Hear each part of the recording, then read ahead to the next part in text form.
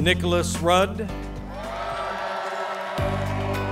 The genius, I think, of how the college experience worked on me was that there were all sorts of ancillary opportunities to explore, to pursue, to try. And I took advantage of all of those.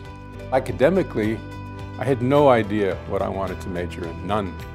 I went looking for a loophole, and I found it. It turned out I could concentrate in something and still get my degree. So I concentrated in music. I sang. That was a big thing.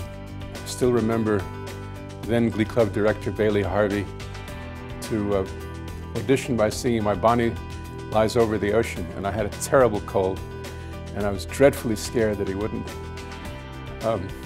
accept me, but he overlooked it, and I got in. Oh, the French are on the sea, says the champagne pop. In 1963, when we were the first university chorus to sing at Philharmonic Hall at Lincoln Center, which is now called Avery Fisher Hall. Hadn't even been named yet. And it's really a thrilling sound. Glee Club is the oldest student organization still extant on campus. It started in 1873. And I'm happy to say that it came this close to extinction, but it's coming back because of some things I did over the last couple of years.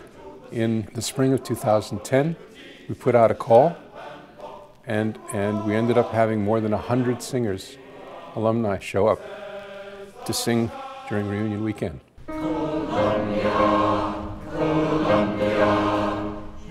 In 2003 or 4, Eric Furta asked if I'd be willing to volunteer to become a presidential appointee to the board of the Columbia University Club of New York. The club needed to be rethought, and I think is now in a place where it can make some choices about the future that it didn't have before. I think I started getting involved in reunions with our 30th.